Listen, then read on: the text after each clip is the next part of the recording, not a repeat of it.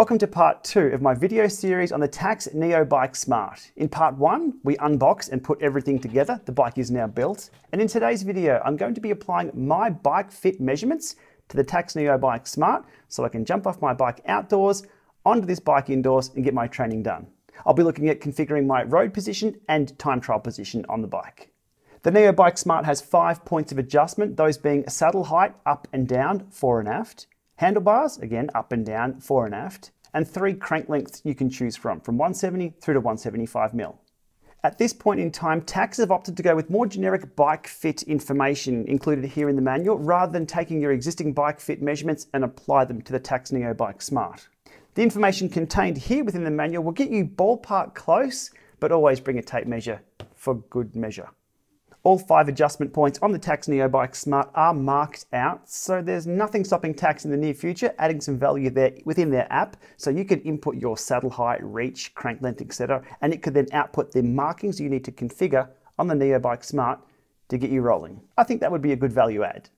Okay, let's kick things off with a few quick questions answered right here. I'll be looking at Q factor, how far apart are the pedals on the bike, maximum and minimum saddle heights, bar width and clamp size, saddle width and details, and the overall footprint of the bike. Jumping straight into the answers for those, the Q factor of the Neo bike is 147mm, so it matches that of a standard Shimano road crankset. And for reference, most mountain bikes are around 170mm apart, so definitely road bike Q factor on the Neo Bike Smart.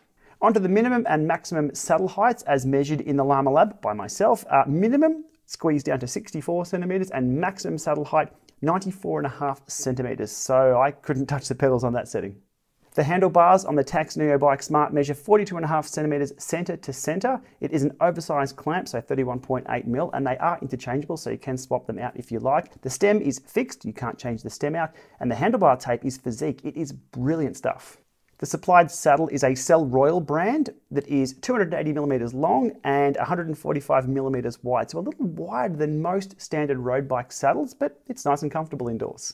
And finally, the physical footprint information of the Tacx Neo Bike Smart. Width-wise, 750mm wide on the widest part, and lengthwise there's 2 lengths, one from the back of the bike to the front of the levers and then to the front of the fans. So we have 1250mm to the front of the levers and 1500mm to the front of the bike with the fans.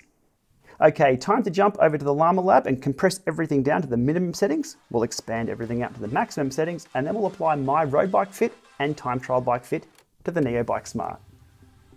Okay, first up, configuring everything to the smallest setting, and then we'll look at the measurements for the smallest rider fit. So everything being pulled in and down as far as possible.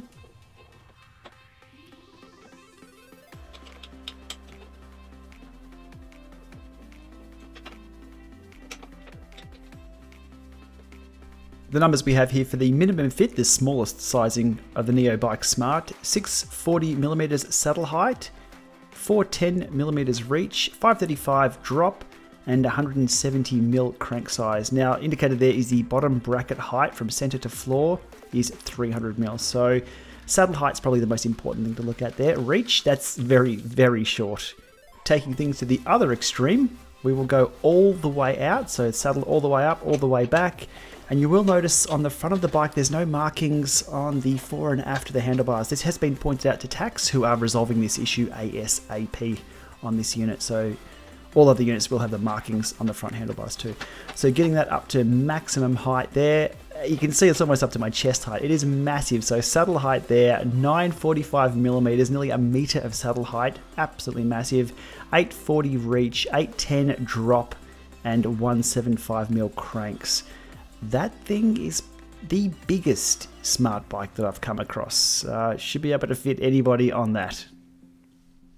With the maximum and minimums now out of the way, it's over to apply my bike sizing to the bike. So taking some just general measurements here, 775mm, so 77.5 saddle height, 730 reach, 605 drop, and the cranks 172.5s. I've also listed there the 95mm setback, but I've got a little asterisk next to that because setback is dependent on the saddle type. It's a stubby nose saddle. The saddle on the Neo bike is 3cm longer, so that needs to be taken into account. So do watch that if you're looking at setback based on saddle. Probably go for the middle of the saddle for those setup options. Okay, so saddle all the way down. Now the saddle is an interesting one based on the fore and aft, because as soon as you change the saddle fore and aft, the height changes too, the distance from the center bottom bracket. So I've made myself a little tool here by eye that needs to be back 6.5 centimeters. You can see there, moving it back and forward changes the saddle height. So just, it's a two-dimensional measurement, I guess you'd call it. All looks pretty good. Okay, we'll tighten everything up. Okay, saddle height is done. If my numbers were printed out on a little app, it would say 12 and a little bit for the saddle height and 13 and a little bit for the fore and aft. Squeezing this down for the reach that I need, and then taking into account the extra height of the bottom bracket of the bike. Getting the reach right. You can see that it's pretty easy to move things around. Okay, we'll tighten everything down, stepping on the bike for the first time with my measurements. Saddle height feels good, reach feels good. In the drops, no, I'm not in my bike gear, but something just feels a little off with the levers. Now, the hands are especially important on a bike. You spend a lot of your time on your hands, well, most of the time riding a bike on the hands. So that needs to be comfortable. Now, this wasn't as comfortable as what I'd like, so I'm just going to adjust the tilt of the bars here by taking off the bracket, loosening up the stem, tilting them up just a little bit, clamping those back down. You can see it's a pretty easy task there with the tools. And this made an absolute I cannot explain how much difference that made, just tilting those up a little bit with the feeling of the hands there. Felt exactly like my outdoor bike with the angles that I use there. So super important to get the hand angles right to make everything feel like, well, obviously your bike. Gear changes, just testing those out. We'll cover those in another video. Alrighty, now onto the time trial bar install with the clip-on bars that I have. The ski bends bend perfectly in front of the screen, so there's no interference there. The width is a little limited with this wide stem. With the standard 31.8mm bar type, these go on not a problem at all. And the pad drop to floor, taking into account the little higher bottom bracket on this unit, we will undo that, slam it all the way down once that lever is out of the road. I should have had that facing forward anyway. Okay, there we go, we're down. And we have pad drop absolutely nailed, spot on. The saddle is a little trickier, 35mm forward for my TT position. The increments on the Tacx Neo Bike Smart are only in 10mm increments, so you sort of have to do a little guesswork in between. Okay, that's on, and when moving the seat forward, you need to move the saddle up a little bit because it shortens the length between the top of the saddle and the center bottom bracket, so that needs to come up just a little bit. Reverse lever out, that up just a little bit.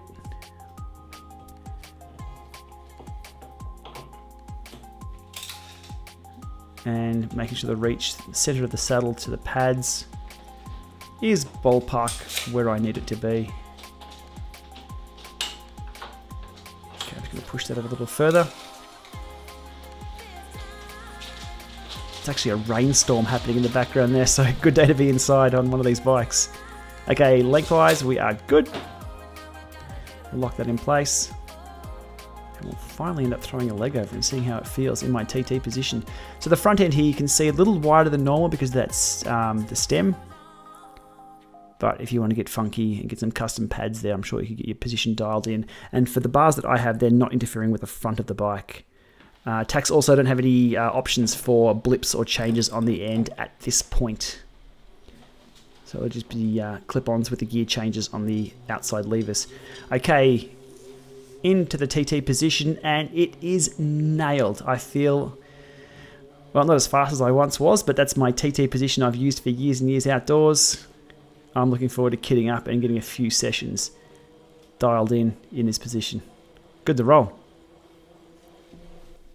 Okay, there we are. The Tacx Neo Bike Smart pushed and pulled in all different ways, and my road and TT bike fit applied to it.